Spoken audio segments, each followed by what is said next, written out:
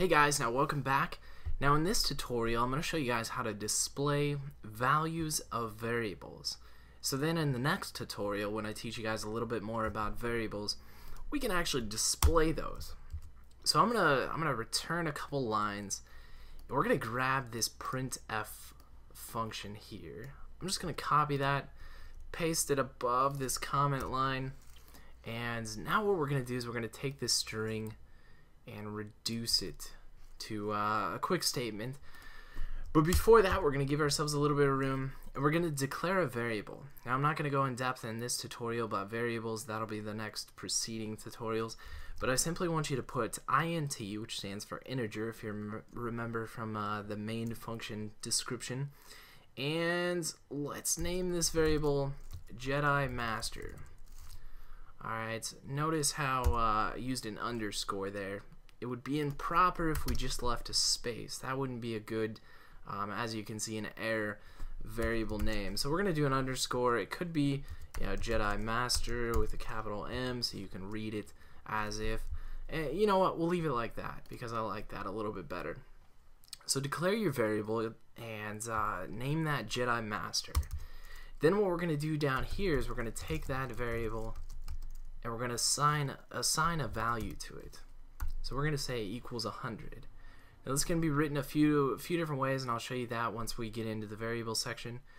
But what I want to get to is this printf function. Now that we've declared a variable and assigned a value to it, what I want you guys to do is write something like Jedi Master status, and then what I want you to do is put a %i, alright? And then put a period, and let's put a line break in here as well.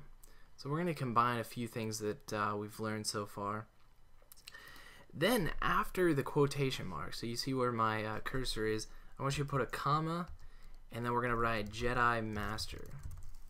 Alright? So now you see that this is highlighted yellow, as well as these variables after we've declared it up there. And now you're probably wondering, why did we put a %i? Why did we put the variable name here? And that's what I want to teach you guys here. This is how we're going to display our variable that we just created within our printf function, so you guys can see the output. So this %i here is basically saying it's a placeholder for an integer.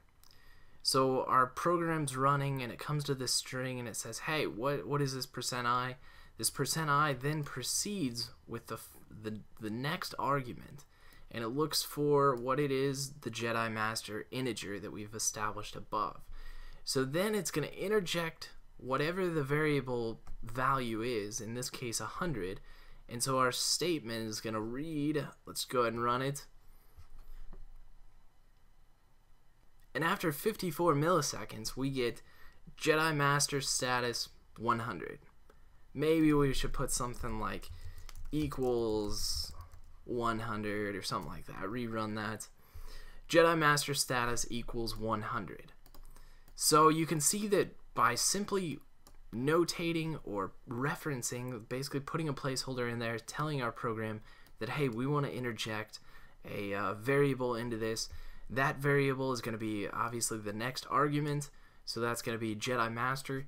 This looks up here to say, hey, what's my value? The value that we established is 100, and that matches up with the variable type, which is an integer, which we'll get into the next tutorial. But just showing you, to get that onto the screen and display it, we got to put a %i. Now, a couple different variations of that. The D also works, and I'll explain that in future tutorials. You'll see that an F is going to be for another type of variable that we establish. So once you get to this point, you definitely can see how displaying variables is going to help us as we learn these different variable types and so on and so forth.